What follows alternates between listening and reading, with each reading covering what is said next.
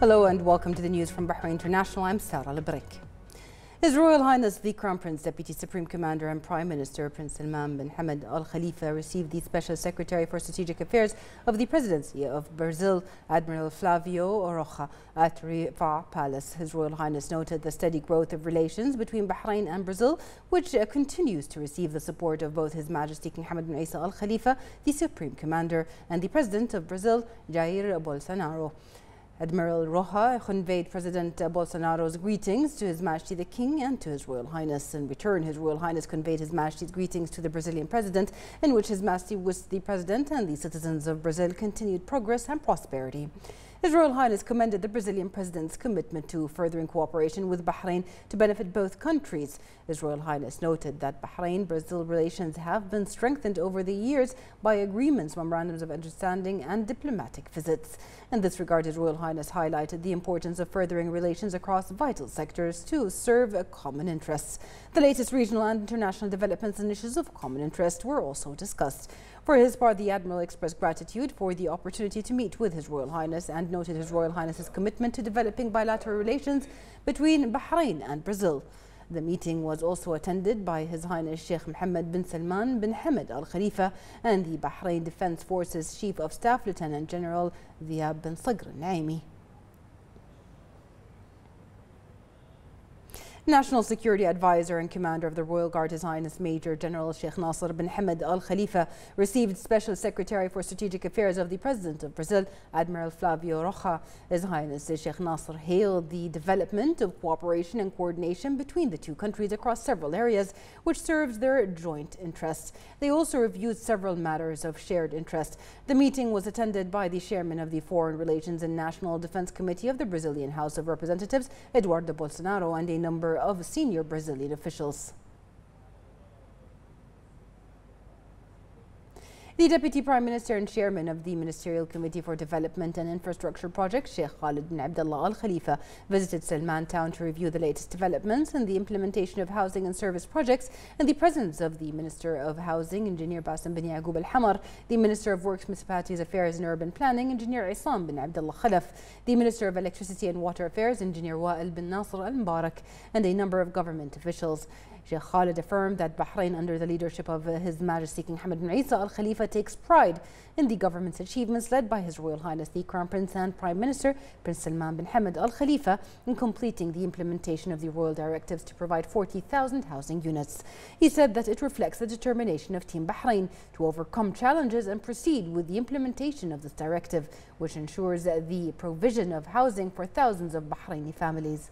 Residential towns, essential pillars of Bahrain's pioneering housing experience. The Deputy Prime Minister said that Bahrain's housing towns projects are among the most essential pillars of Bahrain's pioneering housing experience, which reflects the government's keenness to provide adequate housing for citizens. Sheikh Khalid noted that Salman Town represents a realistic model for the government's vision in planning housing towns and providing a good quality of life for citizens. He highlighted the town's rich diversity in terms of designs for building units and apartments and designing neighborhoods in a way that suits the nature of the town. Sheikh Khalid also highlighted the keenness to ensure the afforestation of the main and secondary roads and providing green spaces, which is in line with the Sustainable Development Goals 2030. He toured the visitor center and facilities and inspected the projects under construction. For his part, the Minister of Housing affirmed that the support the ministry received from His Majesty the King and the government led by His Royal Highness the Crown Prince and Prime Minister ensured the construction of 5 housing towns simultaneously.